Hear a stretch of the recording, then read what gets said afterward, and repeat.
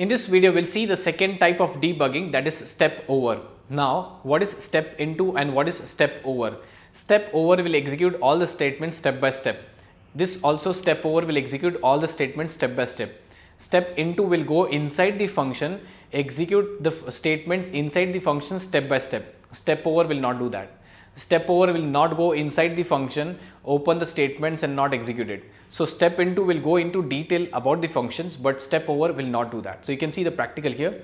I've written a code here. I've declared three variables, price, quantity, total, assigned the values to those variables, and I want to calculate the total here by multiplying. This is a function, multiply my price into quantity. This function is written in the function library.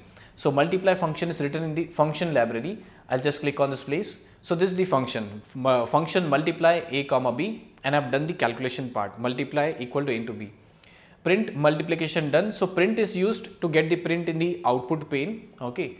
So I'll click on this action. If I used a step into, it usually used to go into the step, it used to open the function and then execute. Step over will not do that. Step over will only execute this entire function as one statement and it will give me the output. So you can see here, I'll click on this run. You will not find step over in this run menu bar.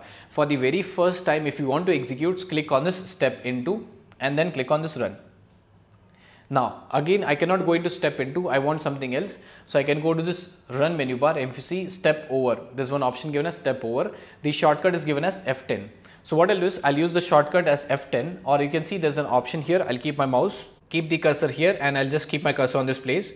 And if you see, it says as step over. So either I can press F10 from my keyboard, the shortcut key, or I can keep on clicking on this place. So now I'll just click on this step over, and again I can show you the local variables. The local variables are price, quantity, and these are the total given.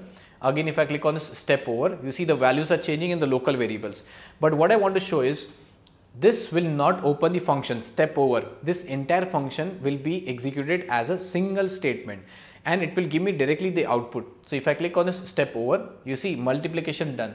This sentence was written into some other part in this place. It didn't open the function, it executed as one single statement and it gave me the output multiplication done.